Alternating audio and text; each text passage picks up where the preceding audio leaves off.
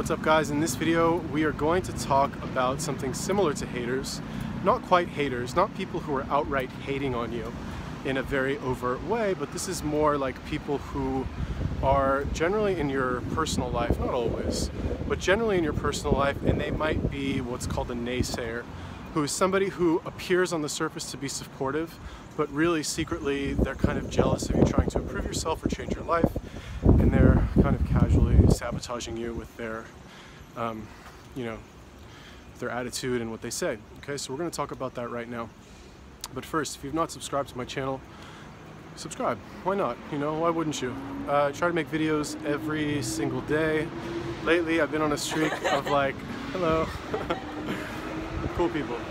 Been on a streak like 50-something videos. Gonna keep it going. Let's see if I can do it for a year. 360 videos, 365 days. Honestly, I don't think it'll be really a problem because all I have to do is just talk to the camera and then upload and write a description, make a thumbnail.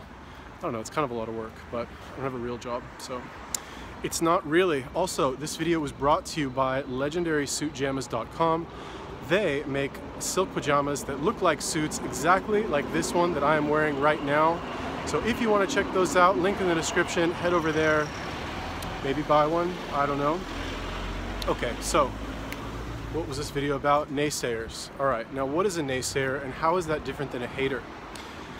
A hater is somebody who, when you say something or when you talk about something that you want to do, they'll come right out and they'll fight you about it, and they'll say, oh, that's a stupid idea, you're a stupid person, you should feel bad about having that opinion and about wanting to do that thing or doing that thing, and I'm against you in a very open way. Okay, what's a naysayer though? A naysayer is generally somebody in your personal life who won't really come out and aggressively say something bad about what you're doing. Like, they won't be that direct about it, but what they will do, like, let's take weight loss for example. Okay, that's an easy one. This is a weight loss channel. Let's say you go and you tell people, I want to lose weight, I want to get in shape, I want to get ripped, I want to be a model, like whatever it is, okay? You have some people who will just come out and say, oh, that's stupid. What, you want to be a model? Oh, there's already so many models. What, you're too old to be a model. You're, whatever, not tall enough. Like, whatever the excuse is, okay? That's a hater, all right? And really, I mentioned this in the last video, but really what haters are not talking to you, they're talking to themselves, okay? Because they're actively, or I guess unconsciously, considering what you've said and thinking to themselves, well, I couldn't do that, and because I couldn't do it, either that means there's something wrong with me or there's something wrong with the idea. And they're attacking the idea. That's a hater, right? A naysayer is somebody who will just kind of like casually sabotage you by poking holes in your tires when you're trying to, drive towards your destination. So why do I say that these are generally people in your personal life? Because these are people that have the ability to poke holes in your tires. Let's say you're trying to lose weight. Let's say, you want to fast, you're doing a 48-hour fast or something, and you are invited, your mom or your sister or your friend or even your spouse offers you a bite of their pizza, and they're just being polite, right? They're just being polite. Or they invite you to some social event, or where there's going to be, alcohol or whatever. That's a naysayer, okay? Somebody who says, oh, you're working so hard, why don't you just enjoy yourself? All right, now actually, now that I think about it, there's kind of a not cliche term, but a colloquial term in the fitness world called a gains goblin, all right? Now, gains goblin, this is like, I guess in the bodybuilding world, a gains goblin is somebody who will steal your gains, your muscular gains, right? Now, this is generally like people, are gains goblins, obviously, but video games could be a gains goblin. And actually, now that I think about it, it's normally people will say that girls are gains goblins. Like, when you get a girlfriend, I don't know about you guys, but every time I've had a girlfriend, I've always been in worse shape than when I've been single. Because, girls don't care. Like, again, not to offend any ladies here, but do girls really need to be like in peak physical condition? Not really. Like, they're girls, they're gonna have guys coming after them regardless essentially of what they look like. So, she doesn't want to eat raw meat with I don't know, what else do I eat? She doesn't want to eat raw meat every night, or ever, really. She doesn't want to eat liver. She doesn't want to eat canned mackerel with peanuts, you know? She wants to like cook this nice little dish and like put a little garnish on it, and she wants to eat something different every night. And she, you know, when you, and okay, you can't only blame the girl, right?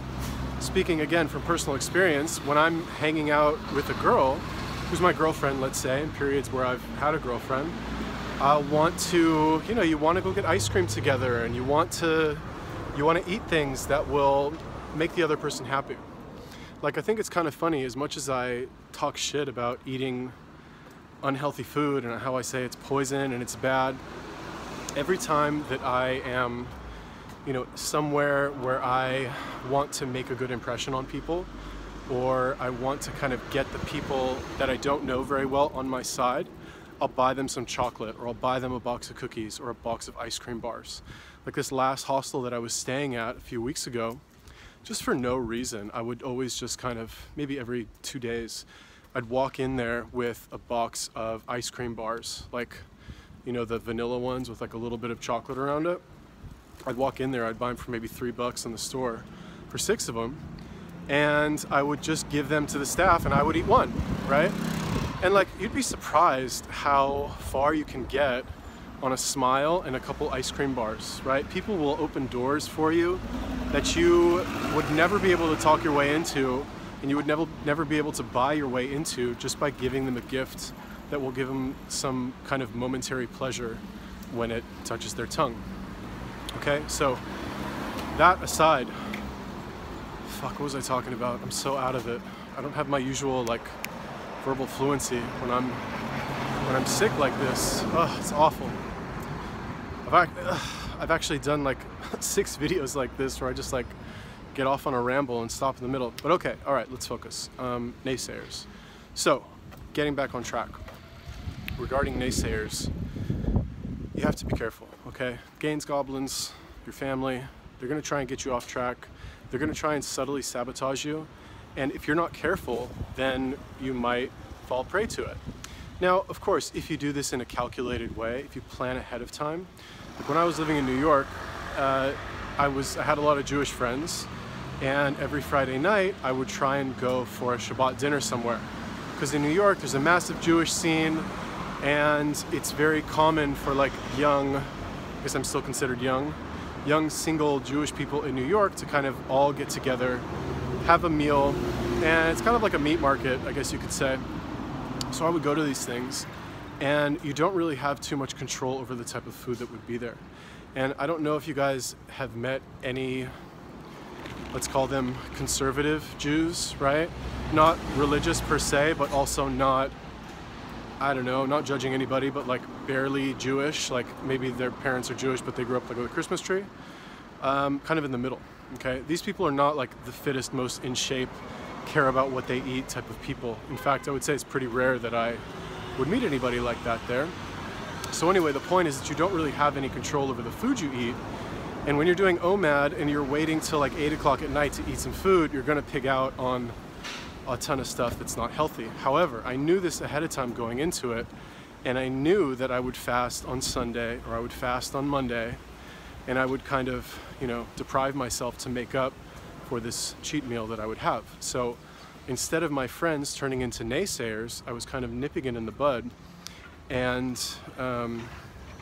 you know, you kind of take the rug out from under them. Not that they were trying to like sabotage me, they're my friends. They want to invite me to something that they knew I wanted to go to, okay? And also, I'm a fit person. I'm not like obsessively trying to control my weight, because I work out a lot and I know what I'm doing, okay? But for you, if this is a new habit that you're trying to start, then you got to keep that in mind, that the people in your life who you might participate in activities with might kind of try to turn the tables on you because they feel bad that you're not participating in those activities with them anymore.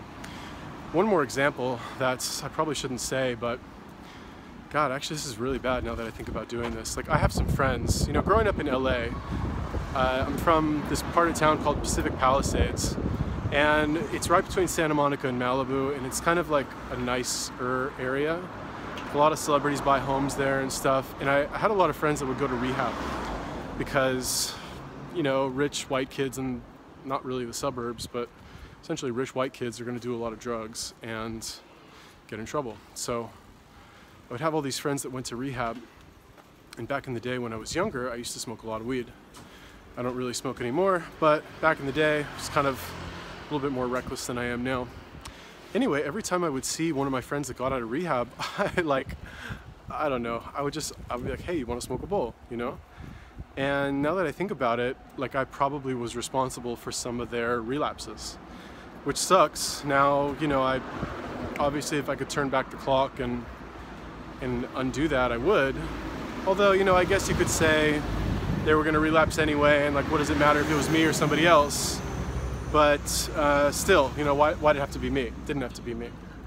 Okay, so anyway, the point of my little rant is that just be conscious of the fact that the people in your personal life, your friends, your family, they might not be on your side, even though they think they are. They might want to keep you down, unfortunately. It's very sad to think about that, but it's true. So, you can only look out for yourself. You're the only one on your own team. Maybe, I guess you could say, you can make an argument for your mom. If, you know, I think my mom's on my team. I don't think she really tries to pull me down. But like, for example, all right, last thing, and then I'm done. You know, when I was in my like early 20s, I dropped out of college and I didn't want to go back. I thought it was stupid and a waste of time. And I had these other things that I wanted to do, and my entire family was pushing me to go back to school, you know, but I had all these other things that I wanted to do. Did I necessarily succeed with them? No. And can I really blame them for wanting me to do the thing that they thought in their mind was safe, which is getting back into college and getting a degree and blah, blah, blah? No, I can't blame them for that. But in my mind, I felt like they were sabotaging this goal that I had. Okay, so that's it. That is my thing about naysayers. If you have people in your life who might be doing that to you, just keep an eye out for them. Don't react negatively to them, because they probably do want the best for you, but they just feel bad that you might be changing without them, and that means that they are bad people, kind of. So just keep that in mind. Raise them to your level. Don't sink back down to their level. Cool. Subscribe to my channel. Check out Legendary Suit Jama's link in the description. Peace.